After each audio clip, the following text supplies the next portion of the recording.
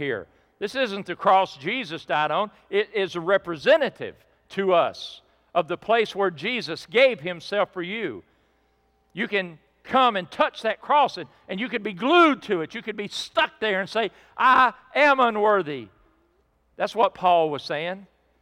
Don't be thinking you're so worthy. Be thinking of yourself unworthy. Examine yourself. Open yourself up to God. And after you've done that, take communion. It's just okay. You know, I realize that some people, and we get here all the time, my wife and I feel like we get so busy. Maybe it is that the cares of life have just slowly choked your spiritual life down. Maybe you just need to come and say, Lord, thank you for who you are, for everything He's done for you. Don't take Him for granted another day. Don't take Him for granted another day. Tell God of your commitment. Write Him a sentence.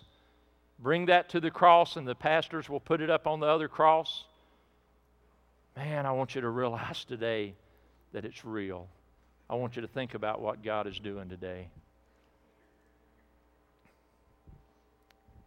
I'm not going to wait a tremendously long period of time because, I said we could be here for days. I realize that. We could be here literally. We could just be here for a while. But I want to tell you today that for the last 6 weeks, every Tuesday morning, we have come to this church and we have sought God's face for lost people. And I believe that today in this place, there are people who are here. Maybe you didn't even plan to come today. Maybe you woke up, or maybe this week something was said and you thought, I need to go to church. I really need to be in church. My final point today is God wants to be your God. I told you in the book of 1 Corinthians, He wrote that to the church. He did not write that to the outside world. He wrote that to the inside world. And he said, guys, we're playing games in here. We're up in here having church, and we're not worshiping God. We're thinking about us. He said, you come to, and because you realize they weren't having this for communion, they were eating a meal together. And He said, you're coming to eat. You're not coming to think about what I did. You're just coming to eat. Eat at home. Don't make a mockery of what we're doing here. We're going to go back to the Old Testament, the book of Jeremiah. Isaiah, Jeremiah, Lamentations, Ezekiel. That's a big portion of the Old Testament. Jeremiah 31.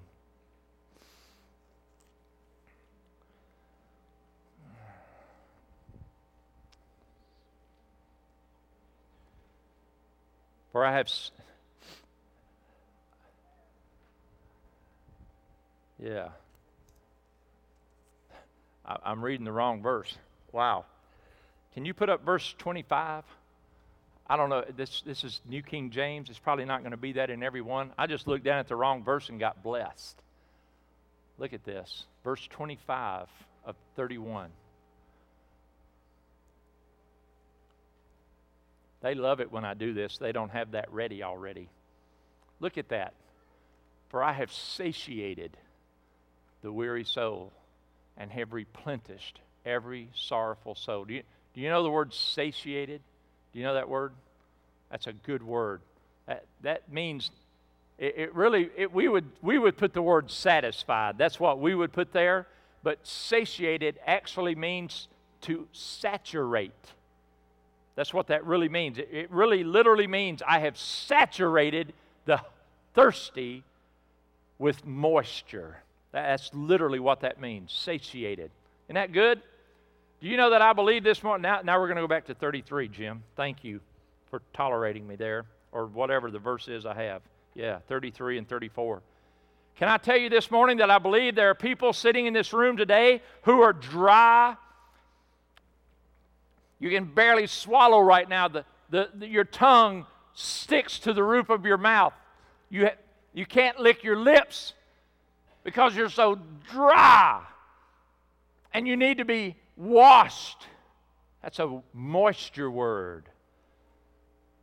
you're empty and you need to be filled, God wants to be your God today. Jeremiah 31:33 this time.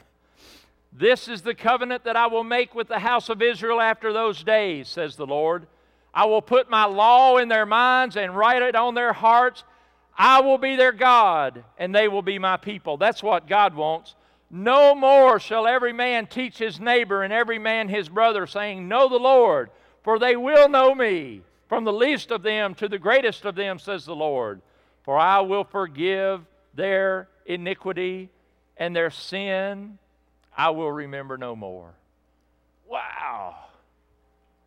Can I tell you this morning, I believe there is someone here who is dry. And I believe there is someone here this morning who probably says, Pastor, if you knew what I had done, you wouldn't offer me salvation. You wouldn't offer me communion. If you knew the things I've done, you wouldn't want me sitting in this church. Can I tell you what the Bible says? It's in the book of Romans. It says, where sin doth abound, grace does much more abound. I paint this picture. If your sin is 5 feet deep, God will dig 8 feet over and come up to you and lift you up. You down in a hole today? You feel like the world's caving in on you? Maybe some of these other things I've said apply to you. Maybe you've got what you believe is some hidden sin. I'm telling you what, if Sherry can come down here, you have no excuse. If that woman can come up to this altar, you have no excuse, by the way. So if you're saying, well, my hip kind of hurts today, be ashamed of yourself. Sorry, Sherry, I'm not picking on you, girl, but man, years with a broken leg in a wheelchair, God heals her and she says, ooh, I'm going to get to the altar today. Hadn't been able to do this for a while. And we're sitting here going, well, this is kind of slow today. Not much hooping and hollering in church today. It's kind of dark. I could take a nap.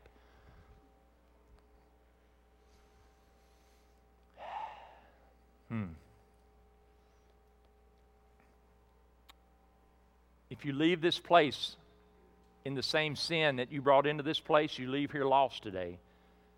You're not close. You're lost. If you say, you know, Pastor, you get notes like this once in a while. Sunday morning, I almost came to the altar. Almost is lost. If God is speaking to your heart and the answer is anything other than, yes, Lord, I hear you, then you're lost today. And I want to invite you, if today you're sitting in this place, you have been prayed for 6 weeks, every week, God, would you bring a harvest of souls? If you're lost today and you need Jesus. See, I believe that the reason we did the service this way was on purpose by God, not by me. What God wanted lost people today, maybe there's only one. Could you imagine if we'd had a service and the entire service led up to an invitation and there was one person in this room who was lost? Do you realize how hard it would be for that one person to go to the altar? And I believe that's the reason God said we've got some other work we need to do. What I want to do is show to the lost people they're not the only ones who need to go to the altar from time to time. The whole church ought to realize that we're going to make trips down here intermittently and re-enter the covenant. So if you're lost today, I'm not asking you to do something unusual. I'm not asking you to do something, it is difficult. I know it's difficult, but I'm asking you to do something essentially important. I'm asking you this morning to stand up, walk down here, write on one of these pieces of paper, I once was lost, but now I'm found. Was blind, but now I see. You don't have to write those words, but you write something to God that tells Him that today you made a choice. In fact, I